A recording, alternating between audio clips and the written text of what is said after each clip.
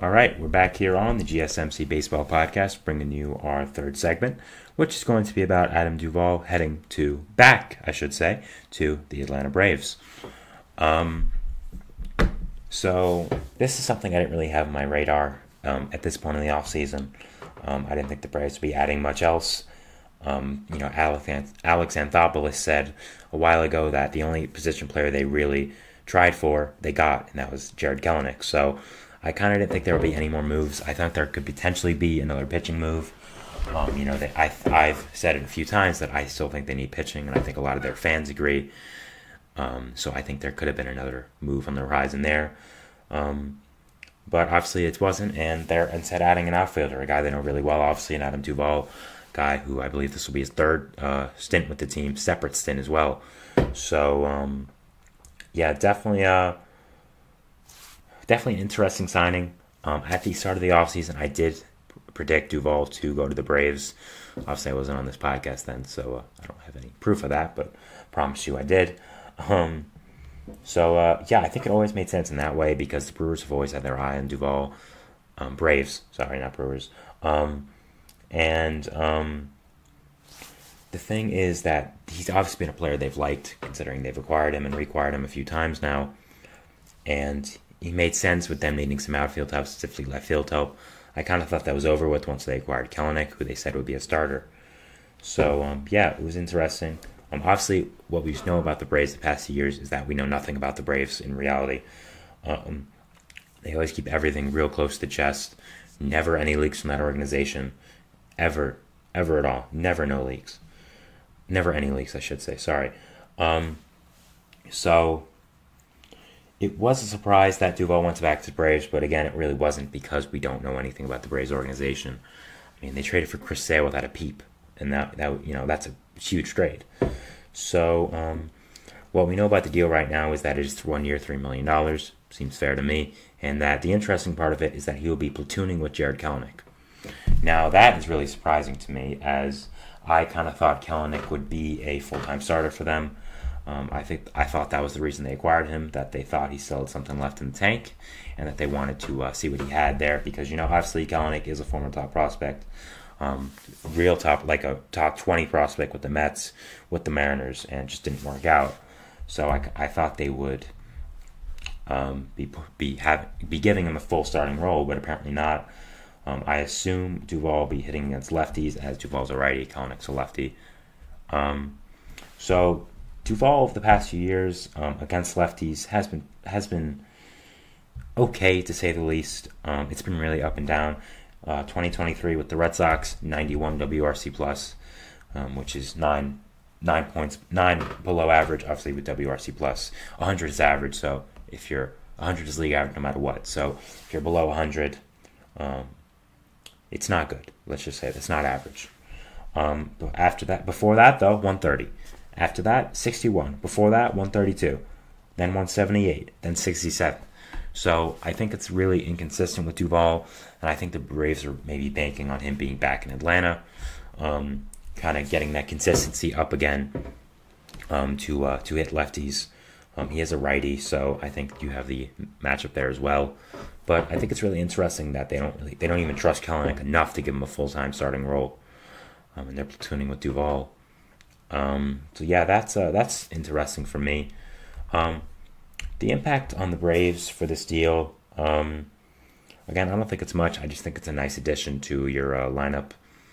I think the Braves have already had a deep team. I mean, this lineup was insane already.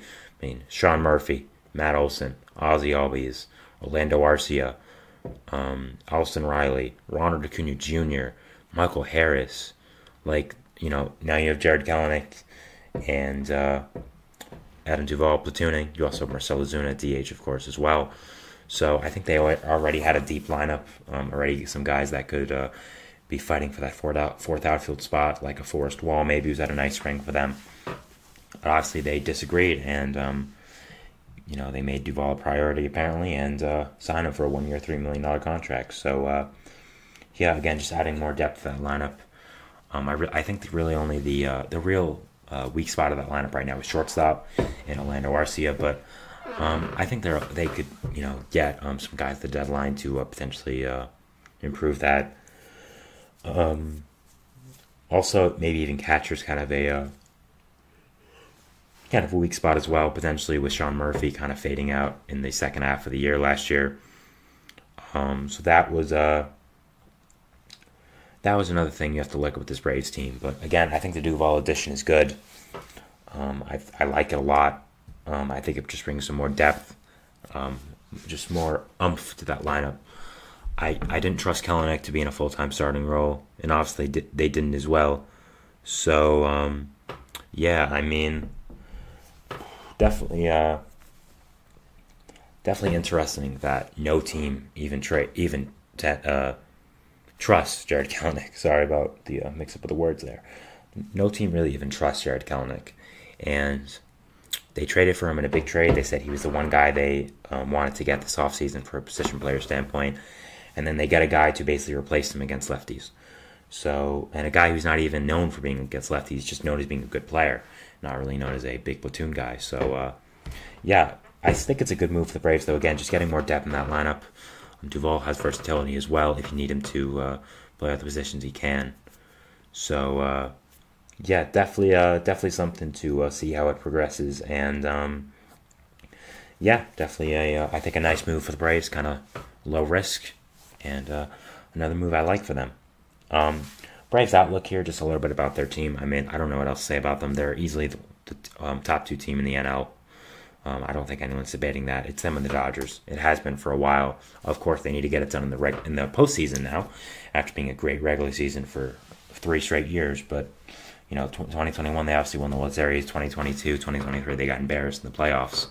2020, they also got embarrassed in the playoffs. So, you can potentially look at 2021 as a fluke. I mean, it's a pretty great fluke considering they won the World Series and beat a dynasty in the Astros. So, yeah, but they definitely need to get it done in the playoffs, even though they are going to be great. They're going to be, what I should say is they're going to be a great team in the regular season. That's not up for debate. I mean, everyone knows they're going to be a great team in the regular season. But the problem is now they have to get it done in the playoffs. They have to get it done when it matters. And that's what you really have to look for if you're a Braves fan. Does the regular season really mean a lot to the Braves? Yes and no. Yes, because they want to get 1 or 2 seeds so they don't have to play in the first round. But also no, because they're going to make the playoffs anyways.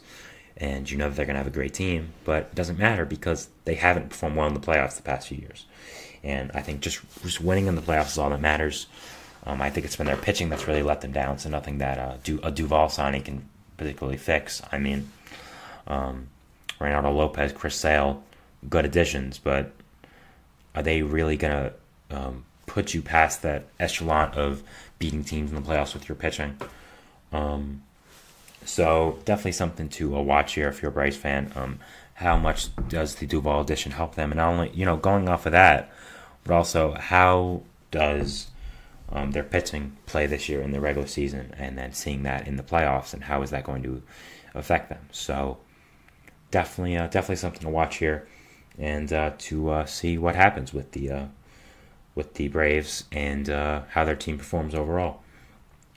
Now, another part of this Duvall deal I want to talk about, not Atlanta part, was that how does this affect the other teams that need free agents, not need outfielders, and how does this affect the outfielder free agents, because those tie in together, of course.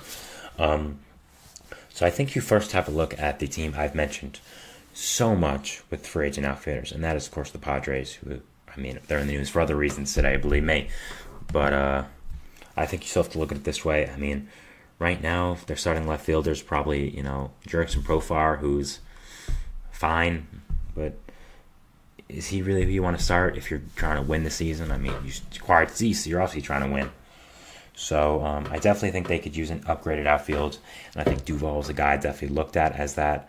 I think Tommy Pham now is a guy you have to look for, a guy you know well, of course, being he played for your team for a few years.